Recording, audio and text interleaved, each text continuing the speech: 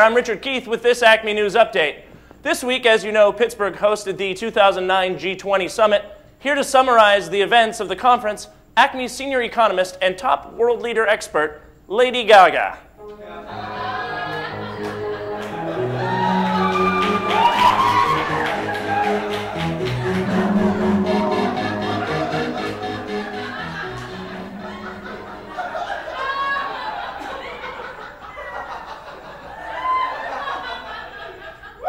Were you under there the whole time, lady?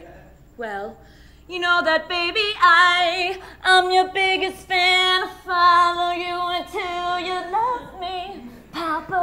Paparazzi.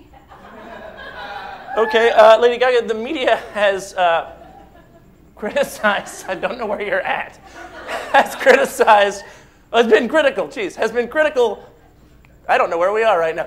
There we go, scroll that back. The media has been critical of the leaders' claims that they have made great progress at the summit because of their lack of specificity.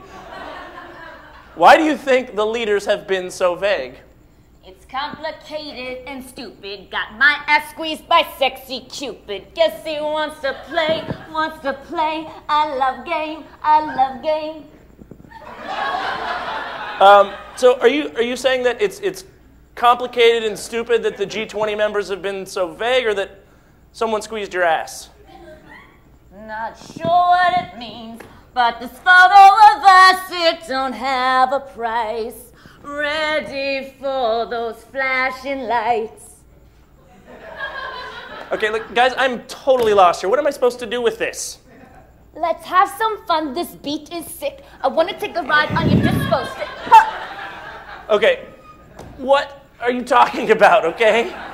We're supposed to be talking about the G20 summit. You're supposed to be an expert. Do you know anything except the words to your own freaking songs?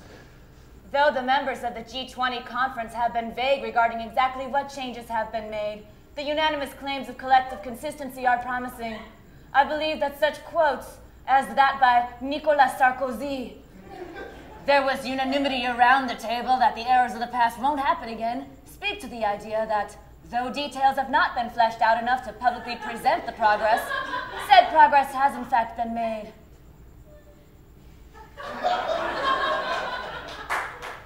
Wow, I was not expecting that. Guess I was wrong. It seems like you've got a pretty good... Poker face, poker face, ma. Lady Gaga, everyone. I'm Rich Keith. That's all for this Acme News Update.